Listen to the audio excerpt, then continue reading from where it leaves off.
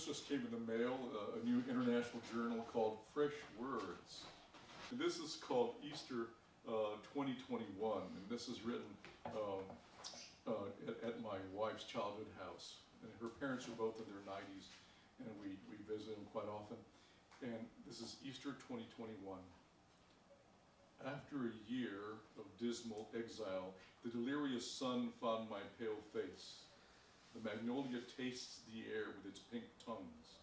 Speckled koi emerge from the roots of the sleeping lotus, and hunger awakens into peregrine's dive.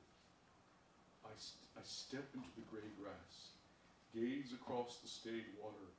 A solitary barge awaits a berth, and skeletal masts are moored.